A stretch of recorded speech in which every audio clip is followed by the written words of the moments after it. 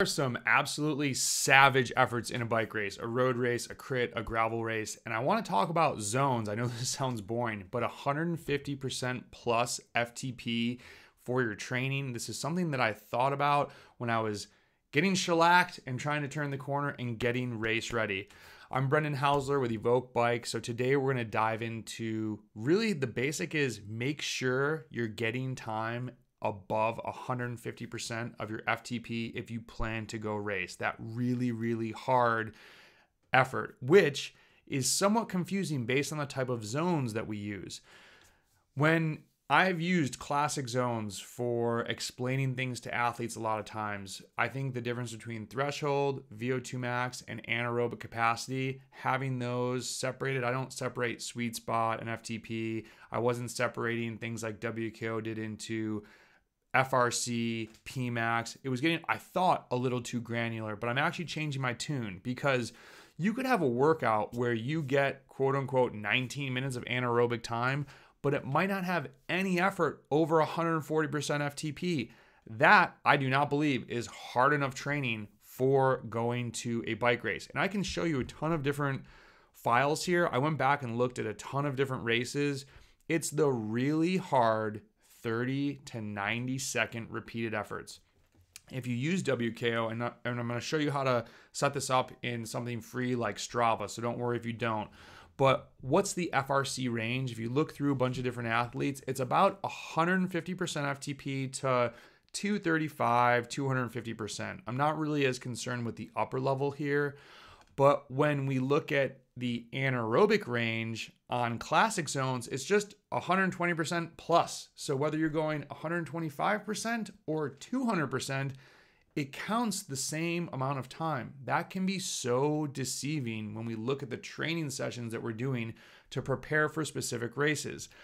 I was looking at Capital Region and I looked back at how did that race unfold, because the course, actually Raleigh Weaver, who was on the podcast after I posted on Strava, he says, this looks brutal. And it is. There are a couple just full gas climbs between 3 to 5 minutes that are super hard. And if you saw my breakdown, you know what I'm talking about. Strava, kudos to them. They have 120 to 150% zone. And then what I think they call neuromuscular is 150% plus.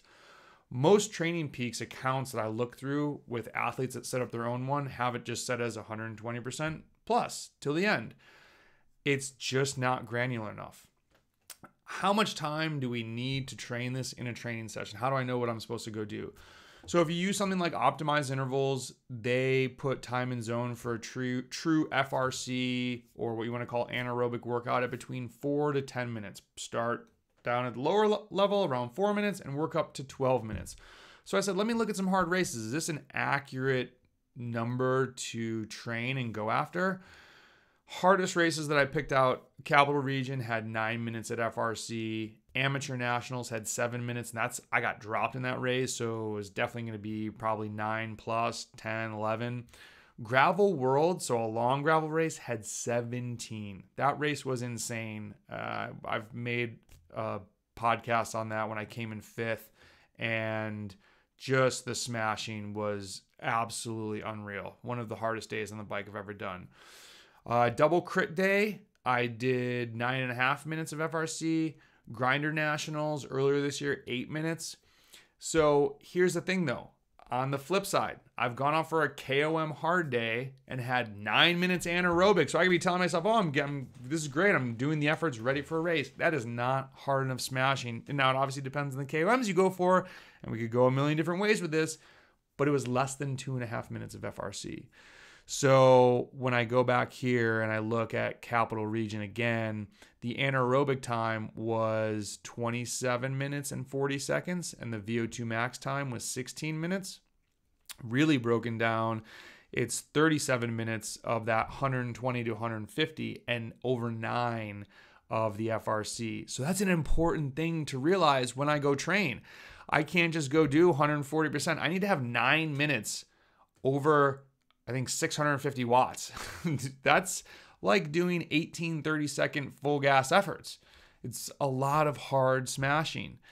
Now, when I look at other ones, Strava, they do a good job of breaking this down. They have VO2 max anaerobic and neuromuscular. I've done this breaking away effort where I've talked about this in a different podcast. It's like 140, 130, 120. It's a great VO2 max workout, but when you do it, if you do classic zones, it says you have over 8 minutes of anaerobic time, and it's 12 minutes of VO2 max. When you get more granular and use something like WKO or Strava, it's going to say you have 21 minutes of VO2 max time and less than 2 minutes of anaerobic or FRC work. So just seeing that difference, I'm obviously hypersensitive to super smashing, but we are in the day and time when a lot of people online, and I'm not knocking them, I just think the message can be confusing, especially to newer riders. Aerobic work, zone 2 work is gold. I want that to be the mega focus of your training. But when people then say, oh, you just have to go see God or just go hard every once in a while, I don't think that's enough training at that intensity. The other thing that we need to remember, sometimes these people that we look up to and we listen to, I think they forget that they work with professional athletes that race a lot.